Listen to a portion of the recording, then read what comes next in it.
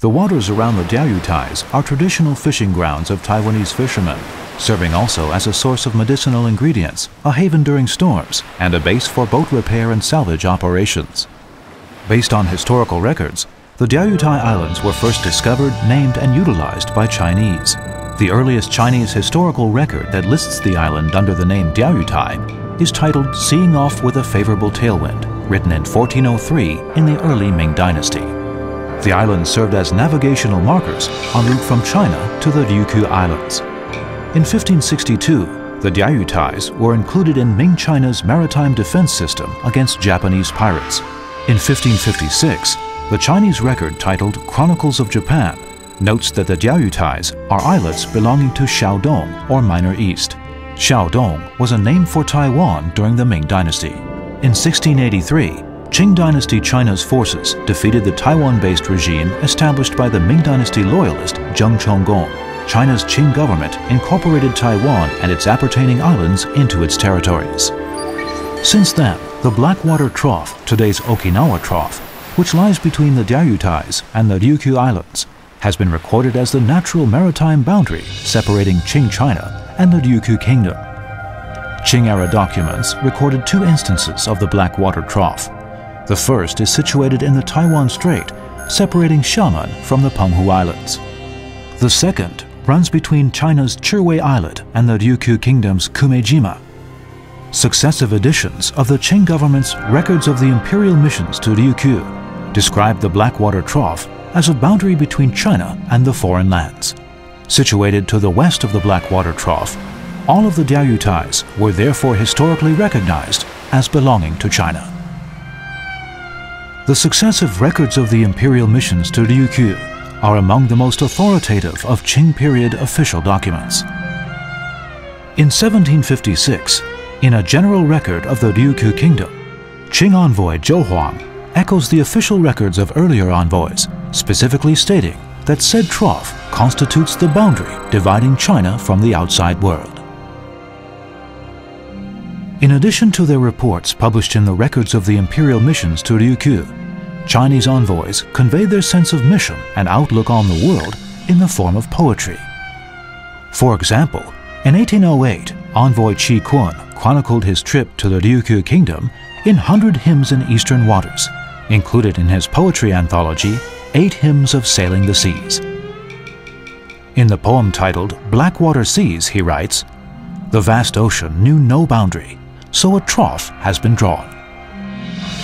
In other poems, also titled Blackwater Seas, Deputy Envoy Fei Shijiang includes the notation boundary between China and foreign lands, and crossing the Chinese boundary at the Blackwater Trough. Meanwhile, Imperial mentor Pan Xiang from the Qing government's highest academic institute, and well-versed in Ryukyu-related affairs, recorded in his treatise, Records of Visiting Ryukyu and Scholars, the Blackwater Trough is the boundary of Chinese and foreign waters.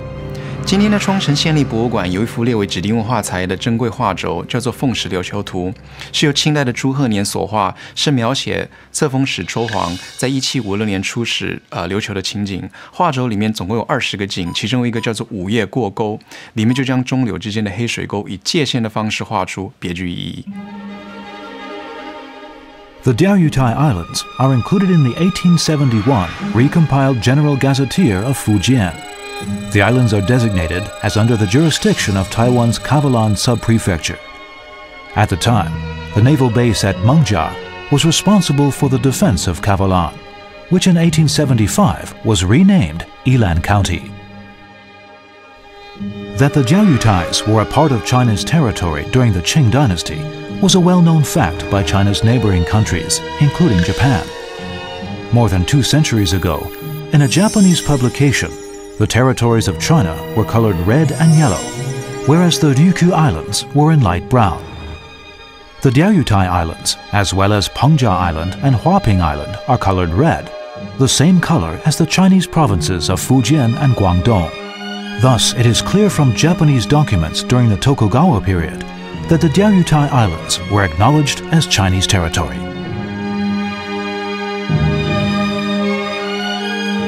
In 1722, French missionary Antoine Gobil wrote a memoir based in part on mission records of Zhongshan by Chinese envoy Xu Baoguang and conversations with Ryukyu and diplomats in Beijing.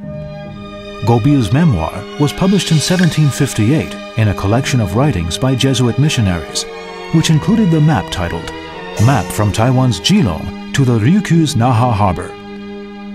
On the map, the Chinese names of Diaoyutai, Huangwei, and Chiwei Islands are shown in French transliteration of Taiwanese. How did the Diaoyutai Islands, being Chinese territory, come to be referred by Japan as the Senkakus? In 1843, a British Navy ship sailed by the islands and observed rock formations that resembled pinnacles. The British captain dubbed the archipelago the Pinnacle Islands. In 1900, a Japanese geologist translated pinnacle into Japanese as Senkaku. Since then, Japanese records have adopted the term Senkaku Islands, thereby masking their original Chinese identity as the Diaoyutai Islands. This does not, however, alter the fact that the islands are territory of the Republic of China.